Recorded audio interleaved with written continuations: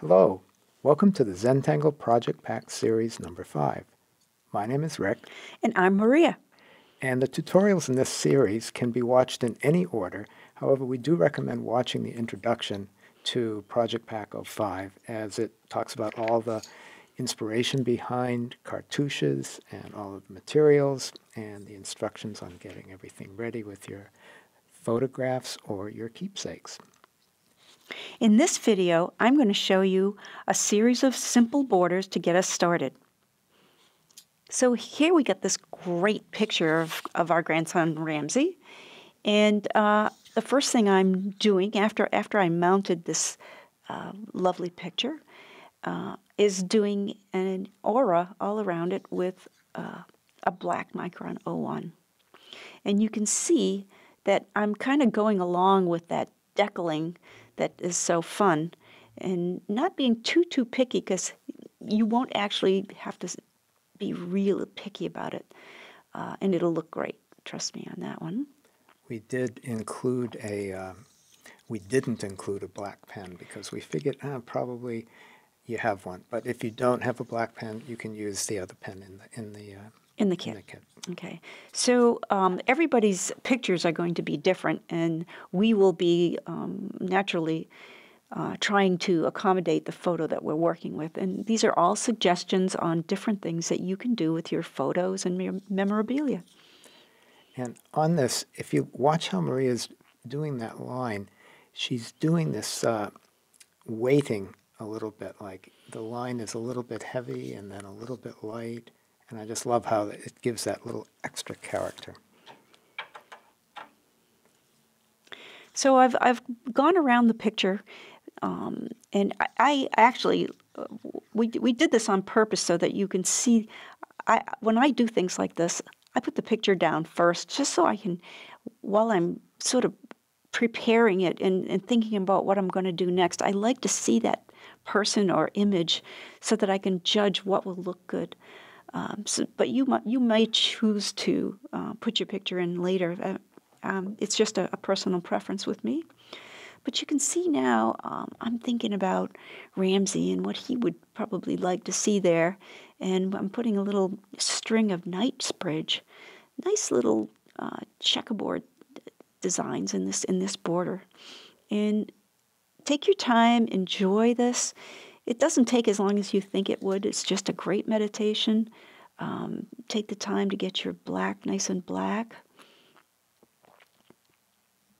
And as you all know, you notice how she turns the tile as she's doing it. So the idea is to hold your tile in a place that's comfortable for your hand and rotate what you're working on instead of your hand.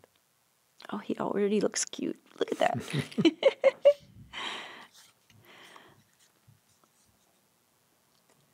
So while you're doing things like this, sometimes I think about, what will I do next?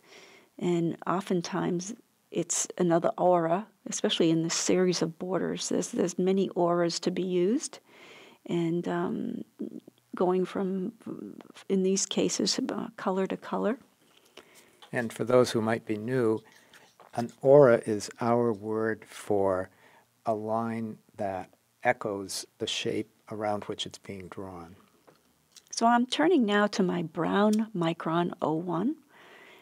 But some of you have the PN, and some of you have the microns. And look how close she's doing this. So by changing the distance, you can really change the character. Love that. This is such good practice, all of these auras. And take your time. I go a little quickly so that you won't have to sit there and watch me go really slow. But slow is good.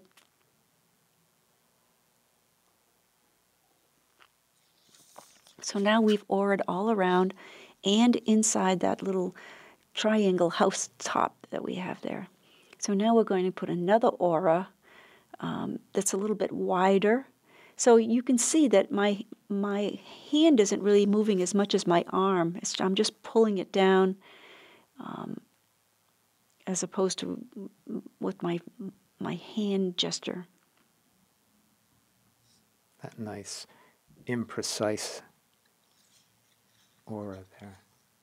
It really echoes the shape of the deckling. So I'm putting a series of spirals, and you do your spirals the way you think, your hand is comfortable and such like that.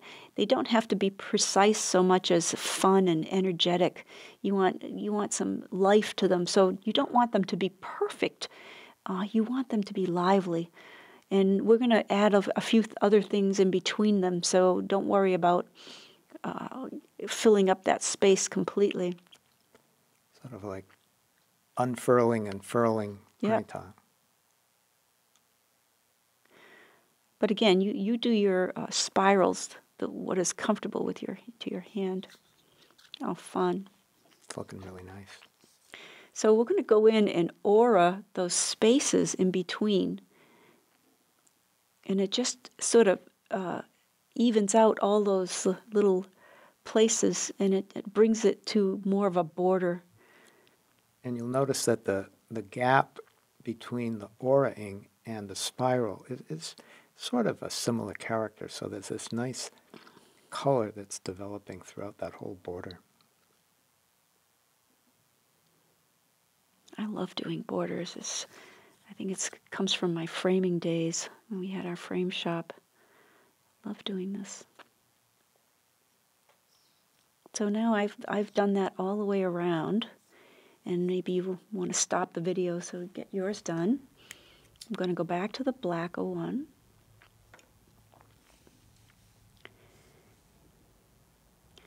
And in here, I'm going to do something a little different. We're going to do, it's almost like hollabaugh in single strokes.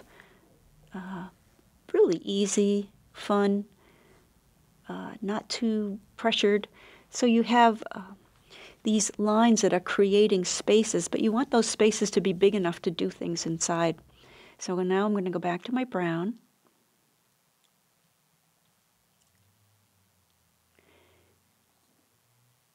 And I'm going to aura inside each the space with the brown pen, taking your time, turning your piece, enjoying this moment, and maybe you're looking at somebody that's really special for you and thinking about them, and I love it. I love working with photos. It's so great.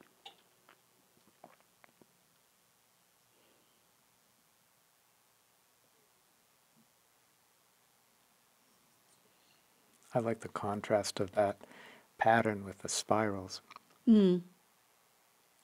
So I'm going around inside each of these auras and putting, what would you call that? Sort of like a rice shape around each line. I know we've done that with bales and things like that. And so you can see it fills them up quite nicely, but then we're going to do a little bit more. We're going to put some orbs in there, kind of smushing them in nice and tight. So we're looking at these very different shapes, almost as a reticula, and then putting this fragment. It is sort of a reticula. I like that. Similar structure. But the structure adapts to the varying reticular shapes. Right. Well, that's a new reticula I just invented. Everybody hear that? New reticula. It's the whole idea that, many tangles have shapes within which you can add other tangles. So with my brown pen, I am going to go in and fill in those interstices, and that's a word that means the spaces in between. So filling those in, giving it some gravitas, some dark to work with. It's almost the same color as his hair. Isn't it beautiful? It really makes a difference to add those little bits of accent. Light and dark. It's one of the reasons that the Knightsbridge is so powerful. So here we're going around with the black pen, and I'm going to pull it all together, going all the way around.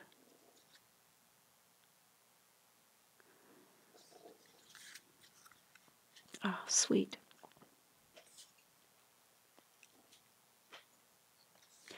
And in terms of shading on this, we're going to add some graphite in the corners of this little section on the top. Really pops it out like like an inset over a door or something. Yeah. And then on the borders themselves, I'm just going to add a little bit of graphite here and there, and it's just not really, just to make it a little bit, have some character. It's going to go in and out. So I really encourage you to try this because it sort of doesn't make sense, but when you see the finished piece, I was just looking at it up on the dining room table, and what she's doing here really creates this subtle pattern within a pattern. It's very beautiful and not immediately obvious.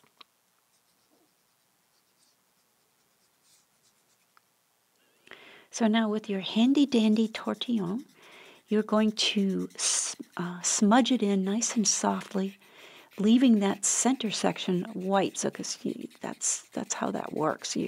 Shading only works if you leave some not shaded. And watch this. So this is going to kind of just give it some character. And she's holding the tortillon at a low angle, so you use the edge of it, not so much the point of it.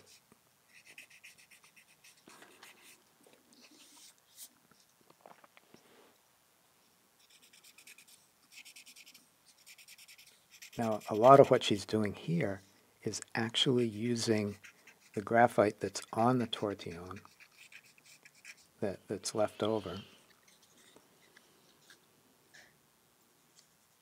And when she doesn't have any, she just goes back. You notice how she just went to some of the that was already on there and picked up a little bit more graphite. See? Loading her tortillon, so to speak.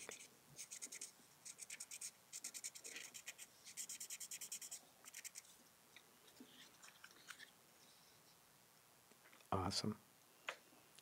Now I'm going to go in with my General's white chalk and give it a little bit of a sparkle inside, just ever so slightly. It'll show up better on your real piece. I think some of this is lost on the camera.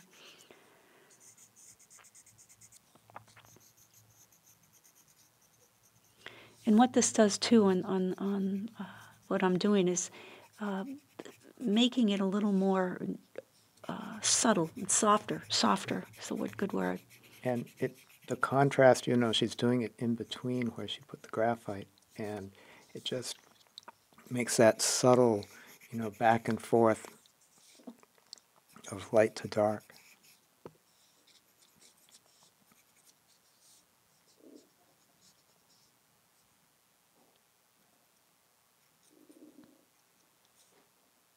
And on top of the Knight's Bridge there. It's too cute. So now I'm going in with my white tortillon just to kind of smooth it over and get rid of some of the excess chalk. And there you have it. It's my buddy Ramsey. He's so cute. So thanks so much. We've got a bunch more options for you to enjoy, and we look forward to seeing you soon. Bye. Bye See you now. later.